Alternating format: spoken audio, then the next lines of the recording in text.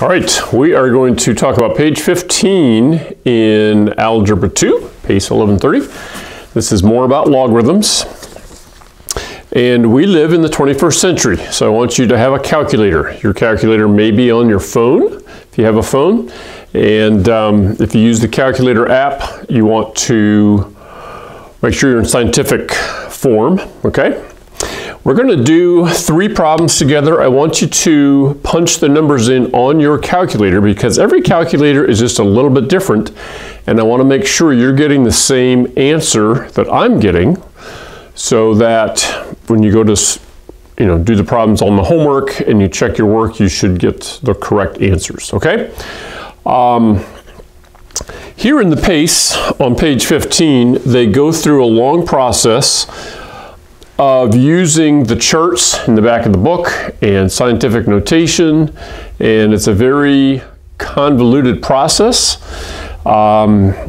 It was very much what they had to do all the way through history up until calculators became widely available.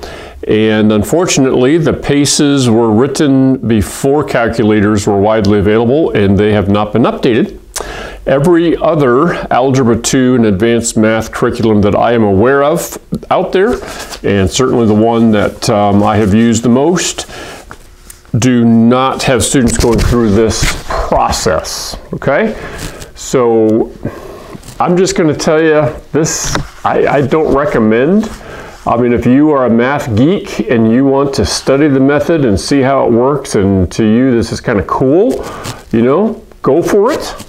But this is not what you're going to do if you go on to college, or if you ever have to use this in real life. You are going to use a calculator. All right, so let's learn how to correctly use the calculator to get the answer. And then I'm going to have to tell you for this lesson about something you're going to have to do when you go to score. Okay, so hopefully I don't forget that little tip at the end of this lesson.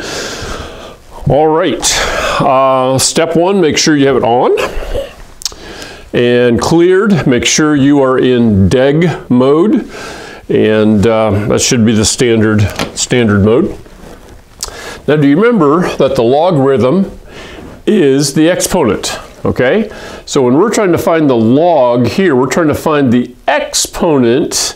And do you remember what the base is? If we don't have a base written, then we assume that the base is 10. So it would be 10 to what power would give me this number, 759. All right? So on my calculator, I first hit log, and then a parentheses pops up, and then I plug in 759, hit enter, and I get 2.8802417776. Okay? Let me open the marker here. We want 4 decimal places. So I'm going to write down 2.8802. So the hardest part of the math is you have to round, okay? So you're going to round to 4 places. In this case, pretty simple to round to 4 places. I'm giving you 3 problems that I made up. These are not in your homework, all right? But I want you to use your calculator. Make sure you got this answer, okay? If you didn't, you need to check your manual, check with a parent or teacher to find out how your calculator works. But you should get 2.8802 when you round that off. All right, let's try a bigger number, 2,357. So I'm going to hit clear, log 2357, hit enter, and I get a long number, 3.372359583. Again, 4 decimal places, so 3.3723. Now the next digit is 5.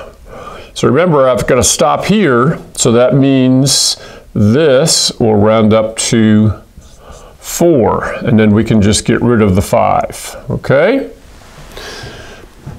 This is actually pretty easy. When you use a calculator, this is a lot easier.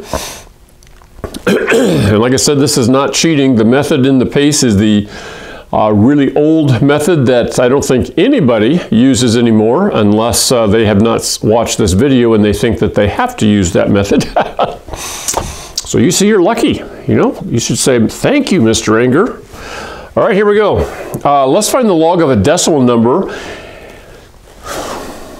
log 0.00015, boom, and I get negative 3.8239. Okay, so notice if it is a fraction or a decimal number, then that means that my answer is going to be negative. Now here's the little trick I have to tell you about in the score key.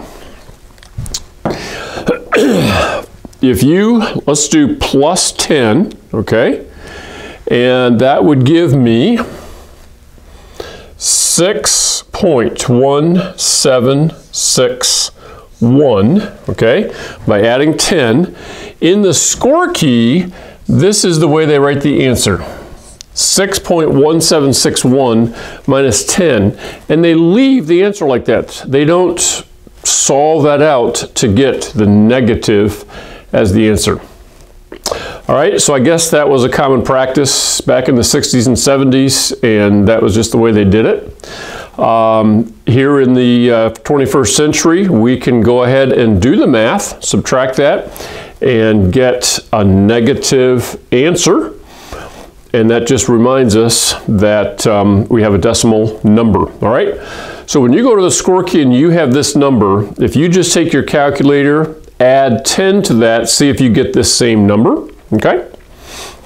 Or if you want to just take, check the score key, or maybe your teacher or supervisor wants to do this, take this number, subtract 10, and just go ahead and write this answer into the score key so that you know that you have the right answer. Otherwise, you have to keep doing this mental math every time you score. They don't give you a lot of problems to do for this. 10 problems here on the bottom of page 15. Shouldn't be too bad. We're going to talk about page 16 next. See you in a little bit.